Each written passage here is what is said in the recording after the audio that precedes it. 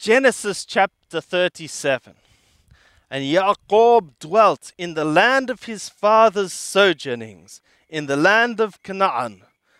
These are the generations of Jacob.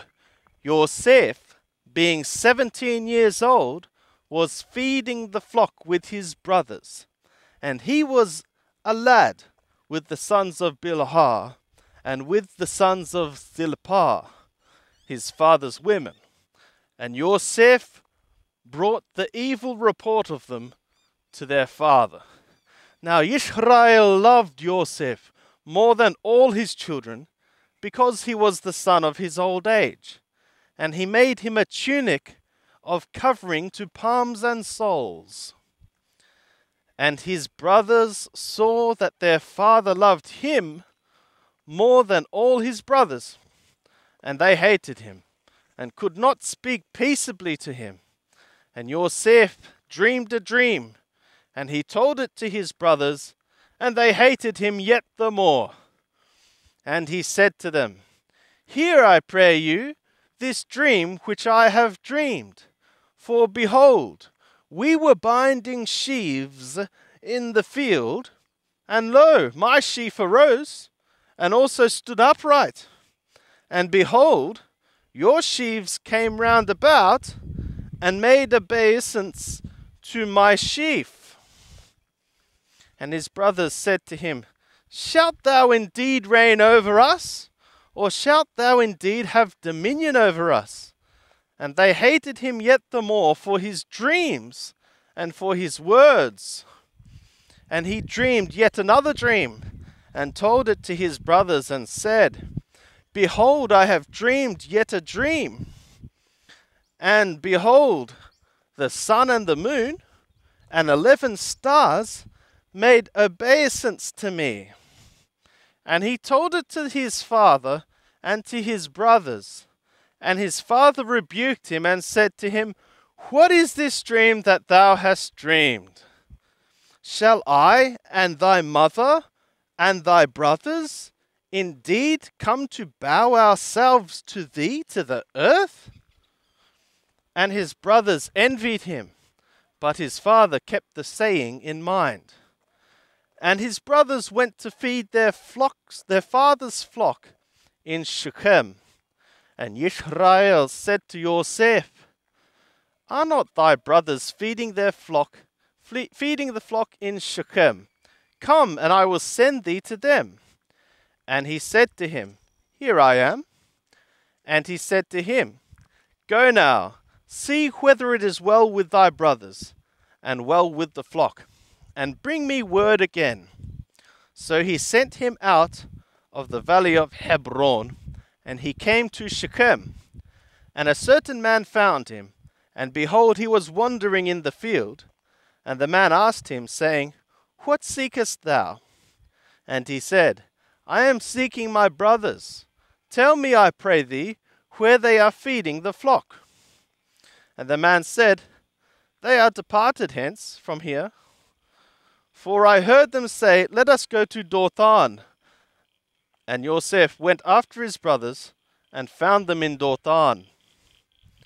And they saw him afar off, and before he came near to them, they conspired against him to slay him. And they said to one another, Behold, this dreamer cometh. Come now, therefore, let us slay him, and cast him into one of the pits, and we will say, An evil beast hath devoured him, and we shall see what will become of his dreams. And Reuben heard it, and delivered him out of their hand, and said, Let us not take his soul. And Reuben said to them, Shed no blood, cast him into this pit that is in the wilderness, but lay no hand upon him, that he might deliver him out of their hand, to restore him to his father. And it was, when Yosef was come to his brothers, that they stripped Yosef of his tunic, the tunic of covering to the palms and soles that was on him. And they took him, and cast him into the pit, and the pit was empty. There was no water in it. And they sat down to eat bread, And they lifted up their eyes and looked, and behold, a caravan of Yishmaelim was coming from Gilead, with their camels bearing spicery and balm and myrrh, going to carry it down to Mithraim. And Yehudah said to his brothers, "What profit is it if we slay our brother and conceal his blood?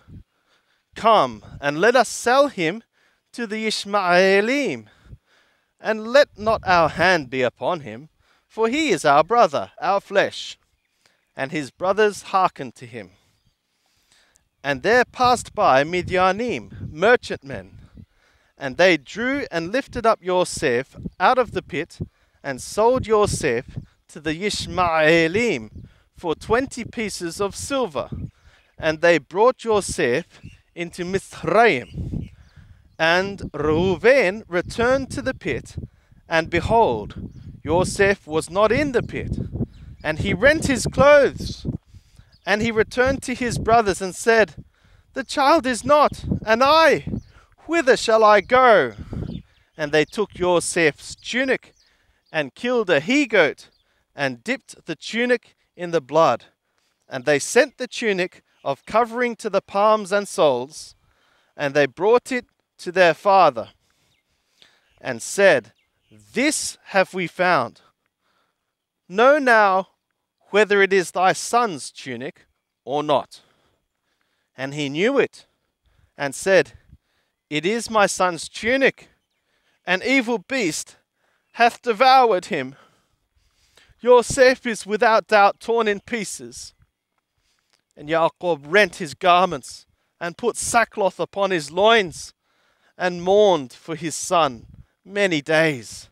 And all his sons and all his daughters rose up to comfort him, but he refused to be comforted. And he said, "For I will go down to Sheol to my son mourning." And his father wept for him. And the Midianim sold him into Mithraim to Potiphar, an officer of Paro's, the captain of the guard.